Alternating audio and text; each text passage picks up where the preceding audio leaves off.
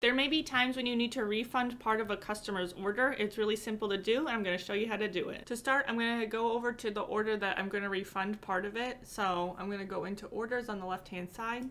And I'm going to refund part of this top order that shows it's already fulfilled. This was a test order that I made, and then I selected it, and then I came down and marked it as fulfilled. I never actually shipped anything because it was a test order, but it'll work just the same that we can see how the refund will work. I'm going to click into that. I have fake information over here, so just ignore that.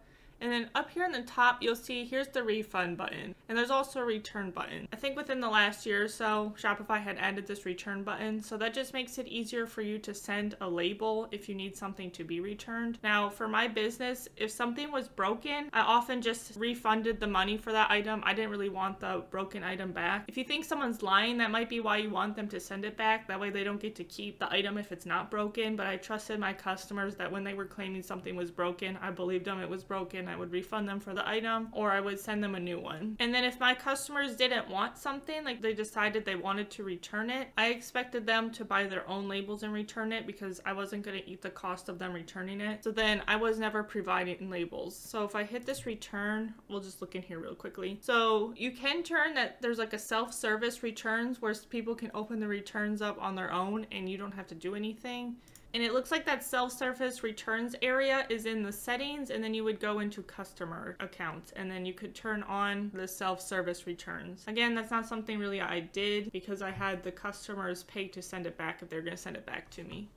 But here you could select which item to be returned. You could create a label through Shopify, you could upload a label, or you could have no shipping required. So I just want to let you know that is an option, but I'm going to go back into the refunding. So if we hit the refund button here, it won't automatically refund anything, so don't stress. The first time I clicked that, I know I was nervous that it was going to automatically refund the whole order or something, but it doesn't. So don't feel scared clicking that button. And then here is saying refunded items cannot be returned. So once you hit that something is refunded, you can't go into that return area and try to make a label and say that that item is getting returned. So I guess just kind of know the difference of how you want to handle your refunds or your returns. And then here, with these prices, it will show if a discount was applied. So it will show what that updated new price was after the discount. And if you come next to something, let's say I want one of these patterns to be refunded, it will work out the total on the right hand side. It will add their taxes back in there that they paid. So you're refunding the taxes. It's showing the discount amount, and it's showing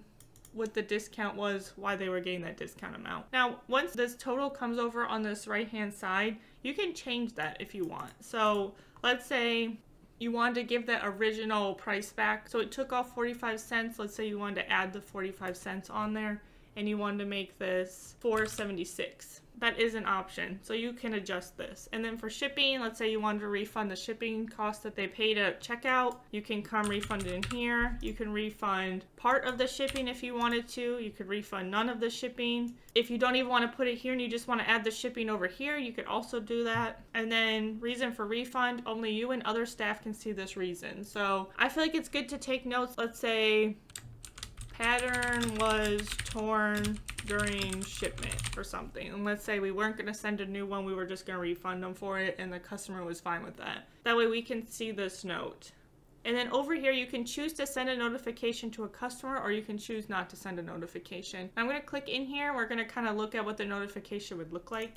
And so I'm going to leave the page for now. So now it pops up with the sample of that order refund. So your order has been refunded, total amount refunded, and then it would be whatever the amount is. It may take up to 10 days for this refund to appear in your account. So that is what Shopify is saying. If you want to edit anything, you can edit the code. You would need to know some programming to be able to edit this. And right up top here, it is showing that there may be different ways it is worded, though it could say like your order has been refunded, you have received a refund, some items in your order have been refunded. It may be worded in different ways based upon how you put the refund through. And then again, we can hit the preview here. It just shows it in a little bit of a different way. You could send a test email to yourself. If you just click that, it'll just automatically send an email associated with your Shopify account. So I'm going to go back. Also up here, you can send a test email. I'm going to go back into that order. And I'm just going to put that we're going to refund this one pattern and all of shipping. And then one other thing, you can choose to restock the item or not. So let's say they send it back to you and you're going to restock it. You can leave this check mark. And this example, if it was torn and I'm just letting the customer keep it, tell them to throw it away, I can put to not restock that because I did not get the item back. If you don't have Shopify restock it, you can always manually do that yourself if you want to. And then over here, once you have everything sorted how you want, you can hit refund and it'll go. So processing refund.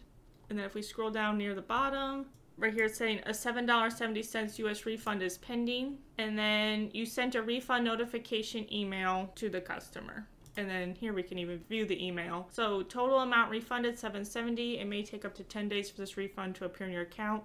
It shows that this one was refunded because I did select that as one of one I wanted refunded. I'm going to get out of here. And then when you scroll to the top, it doesn't say anything up here at the moment, but once the refund goes through, I think it does say that it's been partially refunded. I did want to go back and show some of my previous orders. So once that refund processes, it'll show this partially refunded text in the payment status of the order. And one other thing, a time when I often used that refund button was if someone's discount didn't go through, or if someone forgot to apply a discount code. I could just go in and I could type on that right hand side and say I want to refund, let's say just $2 or whatever the dollar amount was, and then I can just go and send that customer an email on my own and say, hey, I have refunded this much. It may take a few days for you to see it, but I have submitted the refund. And really it is simple as that. Submitting refunds is not hard at all.